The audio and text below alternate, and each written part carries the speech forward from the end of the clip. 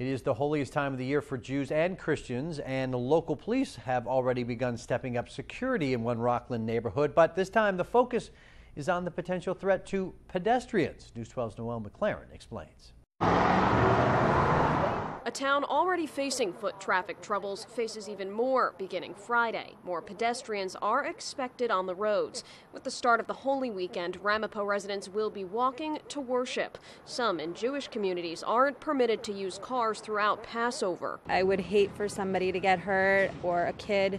You know, we tell them, but people just go. That's why Ramapo police say they're pumping up patrols for Passover and Easter. Our department enhances our policing during the high holy days.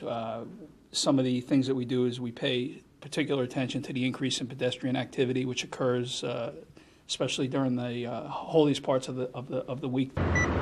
In the last 2 years, Ramapo police tell us that they have responded to 112 pedestrian accidents, 3 of which were fatalities. And with more walkers expected Friday through Sunday, Ramapo police say their focus will be on foot. We're doing everything we can to educate the community, to educate drivers. We have initiated some sting operations where we're monitoring crosswalks. The added police presence seems to be welcomed. I do think it's a great idea. I personally have been very close to a few, but thankfully nothing has happened. I am happy that there's more patrol and there's more security everywhere. There seems to be more faith in public safety as neighbors keep the faith.